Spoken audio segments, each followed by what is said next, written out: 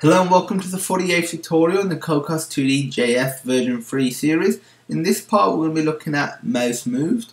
We'll be using the source code from the 47th tutorial. If you don't have it, don't worry, there'll be a link in the description. Cocos2d-JS provides us with all the desired functionality for mouse recognition in the form of events. We will take a look at detecting when the user has moved the mouse in this tutorial. Bear in mind you will obviously need a device with a mouse, so pretty much all mobile devices are out of the question, but for mobile devices you can use touch, which we covered earlier in this series.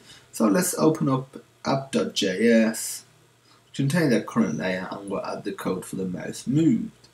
So to detect mouse moved, it's really simple, very similar to what we've done before. We'll do on mouse move colon function, and it takes parameter of event, curly braces, and in here we're simply going to do a cc log, and in here we're going to put mouse moved colon, and we'll show the location. So .get location x, you can do y if you want to. Save it, minimize this, open up terminal, and now what we're going to do is cd to our project directory, run the Cocos command,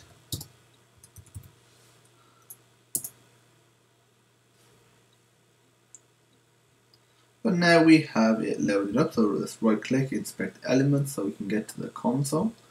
And now what we're going to do is just get rid of this a second. Actually I'm going to refresh it. At the moment there's nothing on there, and when I go onto the game screen it starts detecting the mouse moved and at all the different points. And if I click, we've still got the left mouse button code and the left mouse button release as well. There you go, we have mouse moved. Little task for you to do, look into detecting mouse buttons within the move statement. So for example, printing the mouse's move coordinates, but only when the mouse's left button is down. Also look into the other functions offered via events other than getting its location. More information regarding this can be found on the Cocos2d-JS API guide. We now are able to detect when the mouse button has been pressed, released, and also when the mouse has been moved. In the next tutorial, we will cover detecting when the mouse wheel has been scrolled. If you have any questions, feel free to message us at support@sonarsystems.co.uk. The email will be in the description. You can comment on this video or just directly message us via YouTube.